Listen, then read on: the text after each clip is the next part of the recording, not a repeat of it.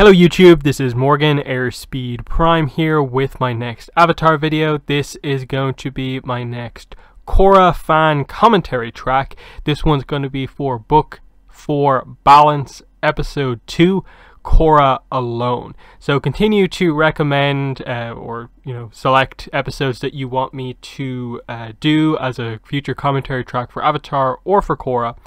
Looking for both, of course. But yeah, getting I suppose straight into the instructions here. I'm going to stop speaking as part of this introduction in a little bit. There'll be about a 10-second pause, and then when I start speaking again after that pause, that's when I'm going to hit play so I can start doing the commentary, and it's when you should hit play as well to be synced up with me. And if you do that correctly, we should be within a second or two of each other, and the commentary track should be working all right. So yeah, I'm going to stop speaking now. When I start speaking again, that's when you hit play.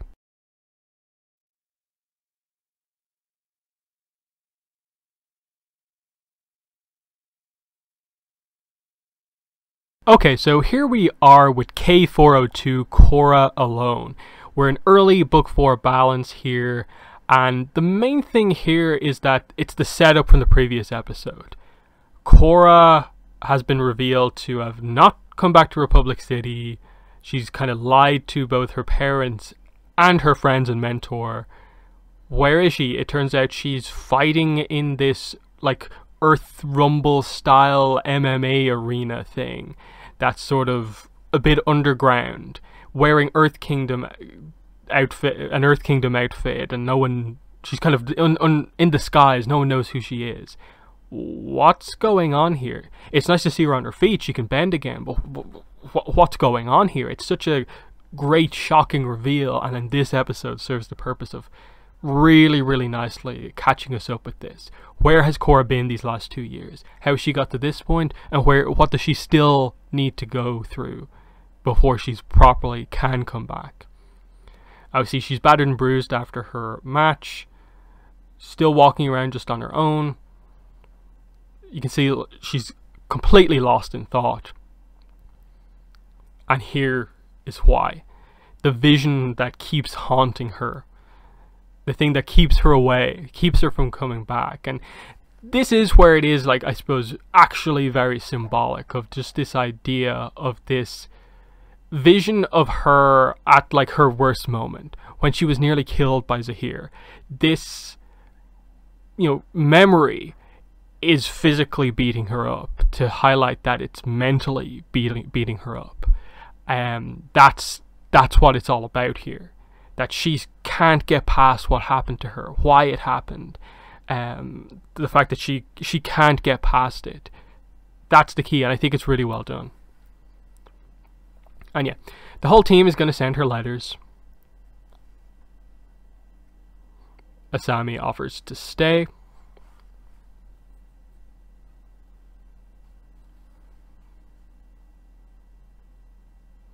And yeah, she initially here, I only plan to, go away for a couple of weeks and hopefully, like, I can recover, basically. And yeah, the new Air Nation will fulfill the role of the Avatar while she's gone. They said that in the finale for Book 3. They echo that here. But there's also that sense of, like, for Korra, the idea of, like, someone's replacing me. Like, the fact that I need to be replaced in this. She wants to be out there doing it. And that's a key part in all of this as well, is that Korra truly does want to heal fully and get back into things and be the Avatar again. But there's also this other side to it where she also is kind of willing to use this excuse of, like, no, I can't go back because I'm not ready. And, like, Toph is obviously points that out in a few episodes' time, that, like, she is kind of using this as an excuse. But then later, it's just to be tough on her, to push her to, really get through it. And yeah, she hasn't gone to see Katara because of, I suppose, the fear of getting that diagnosis of, like, just how bad it is. I assume she's been healed, a little bit up to now in the aftermath of Book 3 and what we've seen already. But as she goes, Katara's fairly positive about it. It'll take time. I can guide your healing, but it's mainly up to you. It is up to your mentality about this, how hard you're going to go on this. Yeah, if you dedicate yourself to it, it'll happen. And I love the read on that. You know, that's what I want more than anything. She truly does want to get back. But obviously she struggles with these kind of mental barriers more than anything.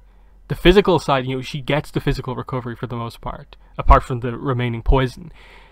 That happens quickly, as is ever the case with Korra. But it's the spiritual side, the mental side, that's what holds her back.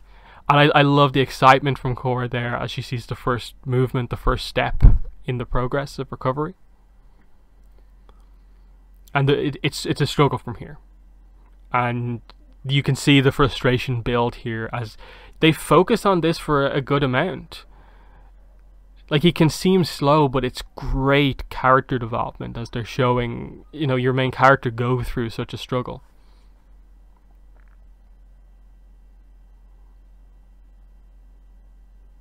Yeah, and she's really struggling with it. Usually she's, you know, never give up, but she does, you know, it shows her kind of giving up there, showing that how much of a struggle this is. And that she has to read the letters about all the amazing things her friends are doing, and like she already knows the air nomads are, you know, helping the world out, while she, in her mind, is just, you know, kind of doing nothing, just recovering. And it's that responsibility she puts on herself because she truly wants to be the Avatar. That's always been Korra's thing. Aang is the reluctant Avatar. Korra is the one who has wanted to be the Avatar since she was little. Since she found out she was, I suppose, the Avatar, multi-bender.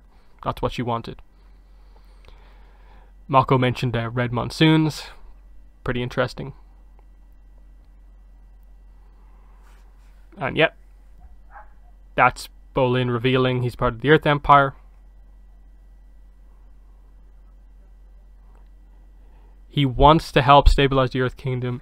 That is something that, like, okay, cool. Bolin really cares about that side of things. That may link into him wanting to be a politician where we are now in the comics. But we have to see where they go. And yeah, she continues to sort of try again, but she's frustrated by the lack of kind of steady progress. And here's the frustration, taking it out on Katara here, but Katara handles this so well. Again, the voice acting performance is really, really well done here.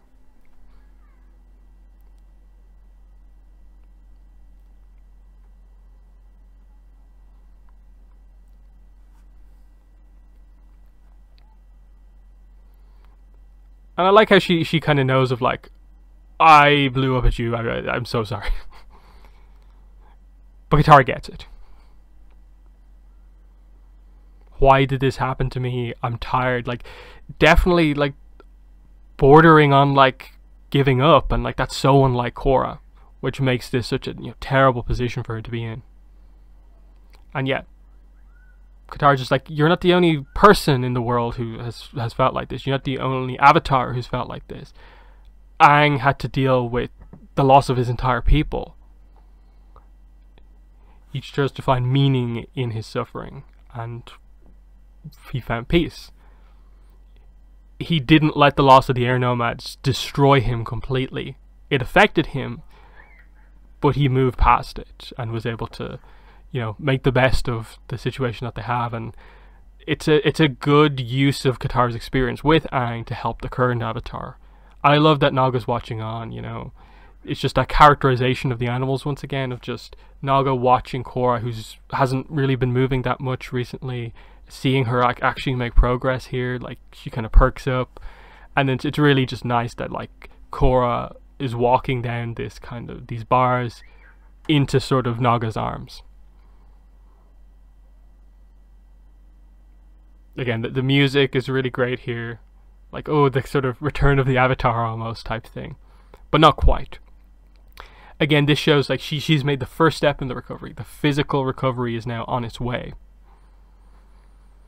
But as we see, as we cut back to the present, she's still really, really heavily dealing with the mental side of things, which is what caused her to be like that in the first place, and how she really hasn't been able to properly deal with that. You know, someone tried to kill her, to poison her. And especially because, like, her relationship with Zahir was so like just, you know, hero and villain. Of all of the villains, like, I suppose there was the least proper true connection. So it was like Zahir was always the sort of least had the least dynamic in a way with, you know, her and Kuvira are quite similar. You know, her and Amon had kind of those, you know, moments together. He really challenged her. Unalaq, of course, was her uncle. But here, like, Zahir was just, you know, they had one conversation, and then basically the next time they met, he was just trying to kill her straight up. And this is obviously the spirit, kind of disguised as a dog. It is interesting in that, like, what are you meant to make of the fact that the spirit could seemingly see what Korra could see? Is it just a case of, like, because she's the avatar, her feelings, like in the spirit world, but in maybe a lesser way in the physical world, do have an effect on the world around her? And I like this callback to the very first episode of her trying to impress everyone, including Tenzin, by like, I'm ready to get back. Look, I'll do the test again that I was amazing at initially. If I can do this again, it'll highlight that I'm ready to go again. And it seems like she's ready to go. She has the acrobatics down. The power of her bending seems like it's okay, it's all right. And she's doing well, pretty well up to now. Again, she's sort of like dealt with them at this point, pretty much, but right as she's about to go on the offensive, the vision causes her to hesitate. Memories of the past, that fight with Zahir causes her to hesitate. Because in a way, if she passed the test, she'd be back in action. Could she get hurt again? And there's definitely an element of that here. As much as she truly wants to get back, there's also something holding her back with regards to what if she does get back and she gets hurt again? What if some other villain pops up and tries to do the same thing to her?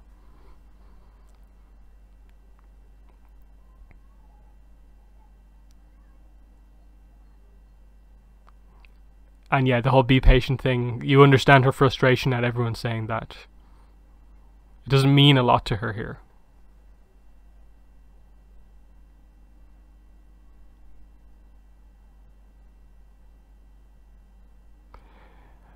But no, she was this close to making, you know, 100% progress, and she sort of felt like she failed at the last hurdle, and she's even more frustrated. 2 years have passed here. Her reply to Asami here. I still maintain that, like, I think this was a little ill thought out to make kind of the core of the Korra-Asami relationship be about, like, oh, she only chose to reply to Asami. I don't... It more speaks to, like, why doesn't she want to speak to Mako and Bolin? Like, because I don't think at this point they've really characterized the importance of the Asami Korra dynamic enough to really have us as the audience understand specifically why only Asami can be wrote back to. When arguably you'd say, given the evidence of the scenes prior to this, she probably has a better dynamic with, say, Mako or Bolin in the lead up to all of this. And yeah, she's so close to really making the breakthrough here. Of, like, basically the lesson ends up sort of being, in a way, of what she learns from Toph is, like, to be with the people you love and let them help you through this.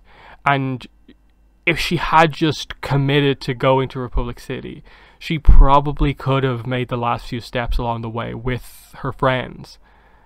But there's definitely an aspect of, like, she doesn't want to go back and have everyone see her as this weaker avatar who can't, as is evidenced by this scene, even deal with the most basic of incidents. And she's sort of a little bit confident here, happy about making some progress. Love the Aang reference here. He's doing the Warriors of Kyoshi kind of spinny thing in his hands. This guy is now like, oh, my place is famous because of the previous avatar. I'll have the current avatar's picture. It'll be great.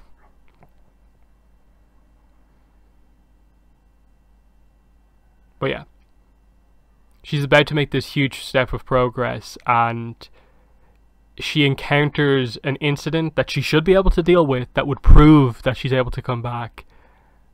And again, she stumbles because of what she hasn't dealt with up to now. And they're also confident because they've obviously heard about like how tough the current Avatar is.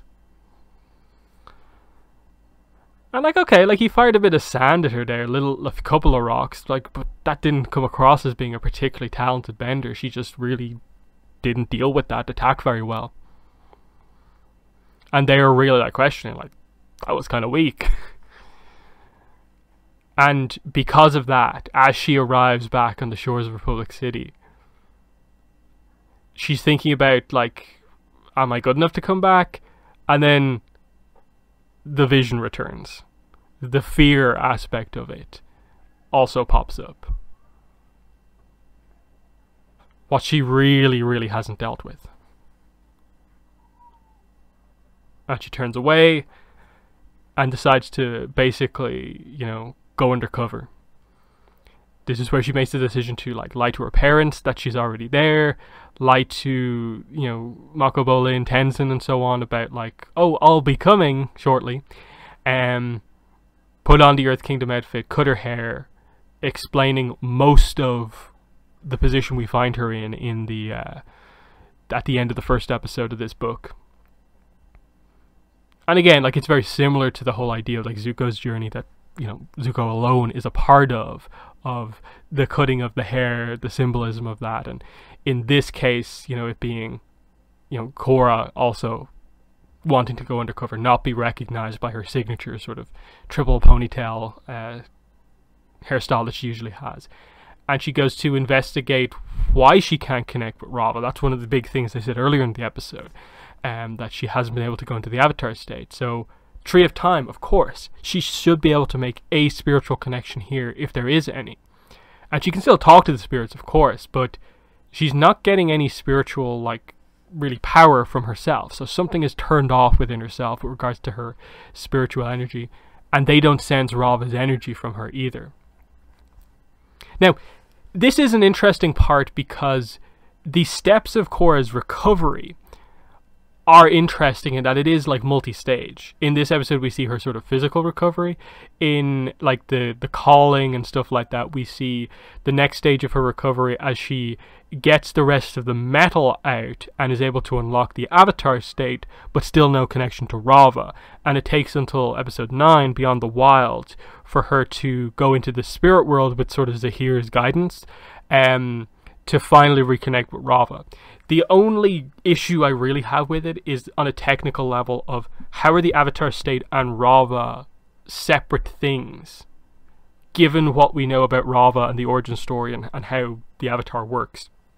It just feels very weird that she can actually go into the Avatar state, which she does in her fight against Kuvira in episode 6, after her recovery with Toph, but then the rediscovery of Rava is this separate stage. It's a bit awkward. I think the idea ultimately is that this is where you get into the idea of spirituality in the Avatar world is part physicality, part like mental, your actual view on spirituality. In that with Toph, she finishes off the physical aspect. She gets the rest of the poison out, which I suppose allows the energy within her body to flow, allowing the sort of Rava energy in a way to flow, but still hasn't spiritually reconnected with herself and Rava. I suppose not being able to really talk to the entity that Rava is, because it takes until Beyond the Wild for her to really, I suppose, personally, you know, deal with the person who she's so afraid of. And so until she deals with that, she can't get the person that is the Avatar state back. Probably a bad way of saying that, but I think you get the idea that I'm going for here. At least that's my rough explanation of like why they separate the two like that. But at this point we've basically caught up. It's now Korra actively pursuing that vision, and the vision sort of taunts her into, you get in here and fight. If you can win, maybe you are good enough to go back to being the Avatar. But if you can't, it's proof that you're not good enough. And we see what Korra sees in this fight. At the end of the previous episode, we just saw her fighting the Earth Kingdom girl. But here we see that Korra, her view on this fight is that it is her actually fighting that vision of herself. And this is where it is very, very symbolic of like this mental barrier, this mental opponent, is having a physical impact on her. Korra's being beaten up physically and mentally by this thing.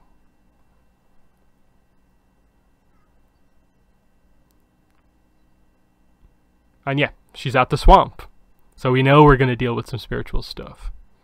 Now this was obviously spoiled to us a little bit, because like they definitely overly teased this and basically committed to the idea of like, oh yeah, you're going to see Toph. And so this would have been a really cool thing if it was a true and honest surprise. But it's still a great moment, because like Toph has been teased. Like we got a brief explanation about Toph in like book 3 about like, oh, she's different, you know, like she's sort of like spiritual, achieved enlightenment. She went on a journey to like, you know, disconnect from the world in a way. So like, whoa, what happened to Toph? And we're going to get to meet her at the end. But of course, in the swamp, the visions that you have are more real. There's more meaning to them. So Korra's already been having very vivid visions. So now all of a sudden it's more intense than ever. And this is where like it really emphasizes the idea of like, this ultimately is all happening in her head, but she's acting like it's affecting her physically here.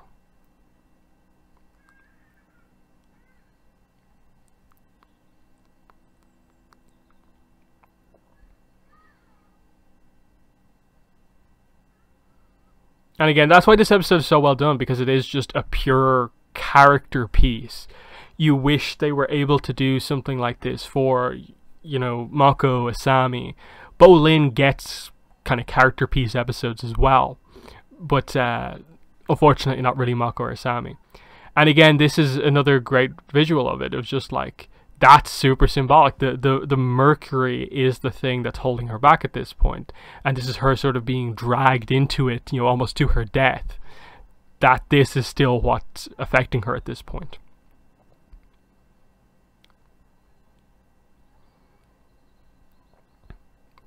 But obviously this stuff isn't here. So it's meant to more just be the idea of that, like, the swamp dragged her in to find Toph, the sort of tough love teacher that she needed. Obviously very different Toph here straight away, living in the swamp. That doesn't exactly feel like her. Toph has obviously gone through a lot over the course of her life to be like this, whereas Katara is very, you know, similar. She's what you'd expect from an older Katara, but this Toph is very different. Like Zuko and Aang are both what you'd expect of them when they're older. The little bit we saw of Sokka is the same, but Toph is very different. Like Toph plus spirituality, that almost doesn't fit completely. And of course, you know, Korra would know about this. She knows about, you know, Aang's team. The Twinkle Toes line is really great to sort of round off the episode, just to confirm that, like, yeah, Toph knows who the new Avatar is. So that's really good. And obviously it's because she can sense it through the swamp. That's basically the idea. That's how she keeps up with the world, because she's so connected to everything in the swamp. So that's another part of Korra's journey here, is to learn to reconnect to the people who care about you.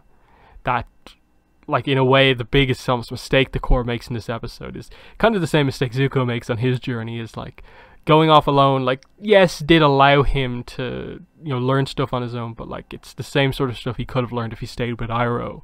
And it's similar here of like, yes, Korra learned on her own. She eventually found her way to the right place, but if she had just went back and got the support of her friends and everyone else, it also would have happened. So that's another important step in the journey, the reconnection through the swamp, and it happens so wonderfully in like the calling and so on. So I think it's definitely like one of Korra's like greatest strengths as a series, is just what they do with Korra's character arc. overall 4 books. Like, I know some people criticize book 2 quite heavily. I absolutely don't, because I think book 2 is some of Korra's strongest development in the entire series, in that if we don't have book 2, we don't have Korra in any way developed enough to undergo what she goes through in this book. The book 2 stuff of learning to be spiritual in the first place, like from Unalaq and so on, it's so important. Yeah, this episode is just fantastic. I believe I have this rated as absolutely, I think it's in my top 5 Korra episodes. I think it might actually be my number 2 episode. I'll quickly look it up, actually. Okay, looked it up. It's actually my number 3 rated episode. So, of course, you guys know Beginnings Part 2 is my favorite episode. I have second is Light in the Dark, so the final episode of Book 2. But this is for sure number 3. Like, my top 3 are a clear-cut top 3. This is some of the best Korra stuff that we have. Top tier episode of Korra, 100%. So yeah, in the comments, again, let me know what other episodes you want me to do commentaries for, but also, more importantly, what are your thoughts on this episode, this important character development episode for Korra, Korra Alone. But that's been the video. Thanks for watching, and bye.